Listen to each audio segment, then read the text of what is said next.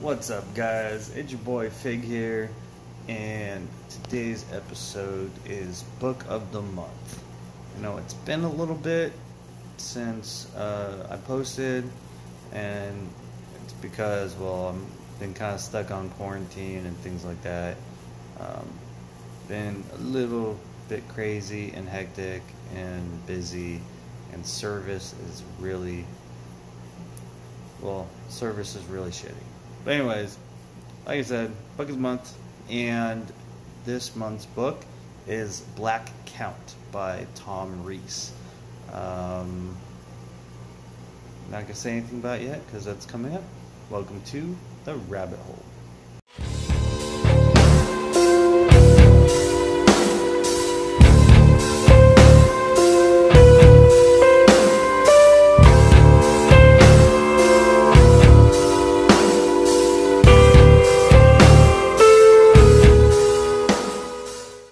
Alright, so I don't have the book with me, so I can't show you, and I can't read the back part of it, so you guys get like a general thing of what the book is about, because the book is in storage.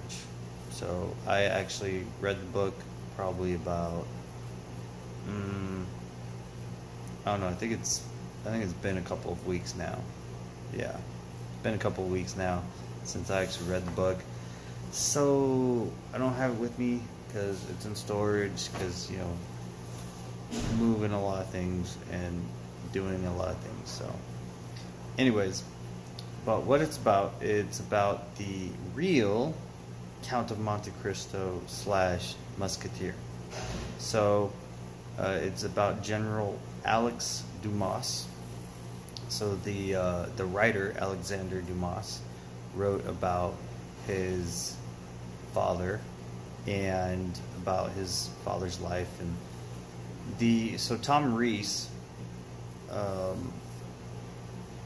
was trying to research about Alex Dumas because not a whole lot was known about him before. And what's fascinating about it is, well, at least what I thought was fascinating, is like, dude, it's a black dude who's a general in the French army. And at that time, I was like, didn't they like have slaves and not like black people? That's what I thought, anyways. And so, but Tom Reiss was doing a lot of research and trying to find information. So he goes to the town in France where I guess it's a big town for Alex Dumas, and he finds a place. He got in contact with a lady who had a bunch of stuff, but by the time he got there, apparently she was, I don't remember if she had died or if she was just gone. But he had to get special permission then from the government to go in and get all the stuff, but he only had 2 hours. They only gave him 2 hours to get the stuff, and or not even get, so he couldn't keep any of it. He can only take pictures. So he spent 2 hours trying to take pictures of as many of the documents as possible, so that way he could create like a full story and a full narrative of Alex Dumas's life. And so I know for me, I don't know how many of you have always liked Three Musketeers or Count of Monte Cristo, but I've always thought they were fascinating stories. And when I had found out that it was a real person who was the inspiration for all these stories, and that it was Alex Dumas's father, that made me very interested rather. And so then I looked into it a little bit, and that's when I found the book Black Count. And I was like, for years I was like, dude, I gotta read this book. I want to read this. And so finally, well, I mean, it's been a long time, but finally had a little bit of money, and you know, that I didn't spend on stupid shit. But so then I got the book, and I was like, okay, now I gotta read it. And it sat on the shelf. But it didn't sit on the shelf for as long as most of the books that I get do. So, anyways, I went and I started reading the book. And it was fascinating to me. Like, he did a really good job on taking something that could seem to be like mundane and boring information and put it into something that was actually pretty exciting to read.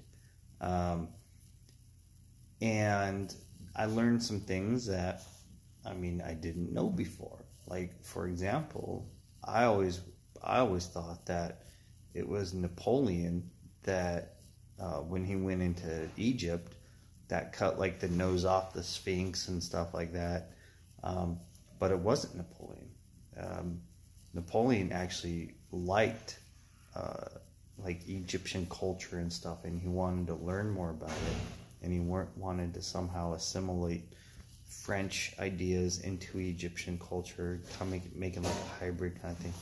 So anyways, and that comes up because, well, I guess it's not a spoiler, but Alex Dumas, was a general of the French army at that time that Napoleon ended up coming to power. And there's some interesting things there too that I'm not going to divulge because you got to read the book. Very fascinating book though.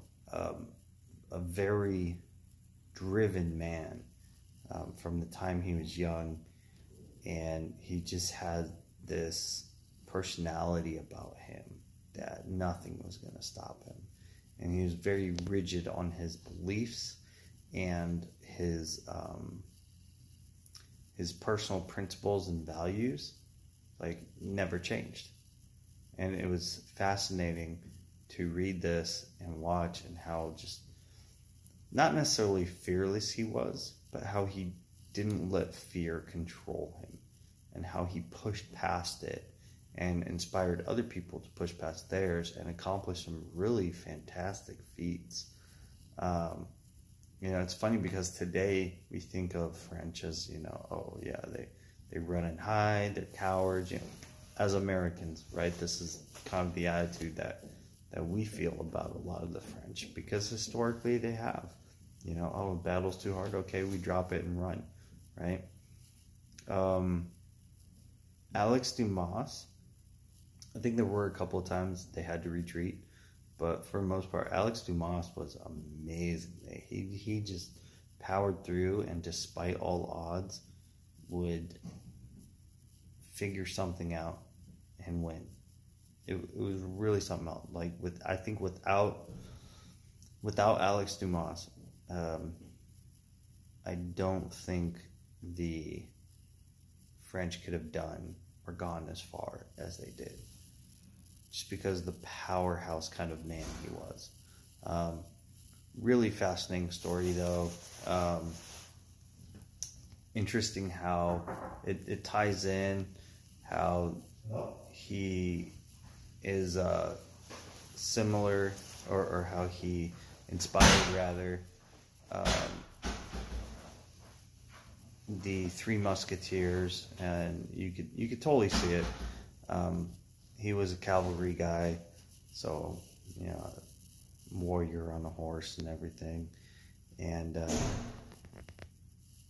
then the Count of Monte Cristo, he was in jail, he was in prison, and like the French government, which at that time was controlled by Napoleon, like just kind of seemed like they didn't really give a shit about him, At first, it's fascinating, and I've had kind of experiences, well, not like that, not in jail and shit, but I've had experiences with people like this, where you think you're friends with them, but really they don't like you, or at least later on somehow they change, and then they purposefully either try to hurt you, or when you are hurting, they purposefully ignore it, right? So that's what Napoleon did, like to him, to Alex, to General Dumas. And apparently Dumas was like his mom's name, if I remember correctly. Like I said, it's been a couple weeks and I have a terrible memory anyways, but I think Dumas was like his mom's name. His full title was like some crazy stuff. Like, what the heck was the full title? I forgot what even his title was. I don't think he was a count. He was something else, but something like Count, I don't know, Schmuckatelli de Pelletterie de something else. Like, they have some crazy, like, the French had some crazy fucking long ass titles of people. I was like, what the hell, man? But anyways, it's absolutely fascinating. Like, he wasn't even born in France. He was born in like the Caribbean, if I remember correctly. Saint Dominique, I think. Yeah, I think it was Saint Dominique. And so in France, they just considered him, even though he's, you know, French, his father's French, so, and he's from a French colony, but anyone from the French colony, and thereby subsequently anyone who was black, they just called American, because they were the American colonies, or that was the American colony of the French, right? And so I thought it was pretty fascinating, because it went into some race stuff, and I had always thought that that the USA, that America, well, as a country, was the first ones to actually get out of slavery, of the European countries, right? But they weren't. The French were. But then under Napoleon, they ended up kind of rolling back some of the stuff, like the Black Codes. And I didn't know about the Black Codes either. So I thought it was pretty interesting and fascinating stuff. But yeah, it's a great book. If I could remember this much of it, like, and there's more that I remember, but I'm not going to go over it because I don't want to spoil it. You guys pick up the book. It's a fantastic, Tom Reiss did a really, really good job. It's a fantastic book. Yeah, great read. Highly recommend it. And that's all I got, man. That's all I got. Make sure you leave a comment below. Hit that like button so my video gets more views and things. Also, don't forget about the Battle Buddies initiative. What I'm trying to do is raise funds to create a program to help with lower and eliminate veteran suicide. So please help me out there. That'd be great. I think I'll have the link down there. And then also get your nuggies from the store. Everything goes towards helping out certain types of charities, which should be in the item descriptions. Like the pink logo, that one is for like breast cancer. And there's some other stuff, the Baby Yoda ones to help out with, or the Grogu, anyone's following Mandalorian. But yeah, so to help out with veteran homelessness and homeless children. So that's all I got. Let me know if you guys got anything. Like, comment, subscribe, share, please. Hit that bell notification so you get notified every time a new video shows up. And there may be some changes coming around the block. I'm not sure. So stuff is pretty crazy for me right now. I'm going to try to continue doing some stuff here. And we'll see what happens, man. Life is life. Shit is fluid. Well, I guess if it's fluid, you're probably a little sick. But, hey, you roll with the punches anyways. All right? Catch you on the flip side.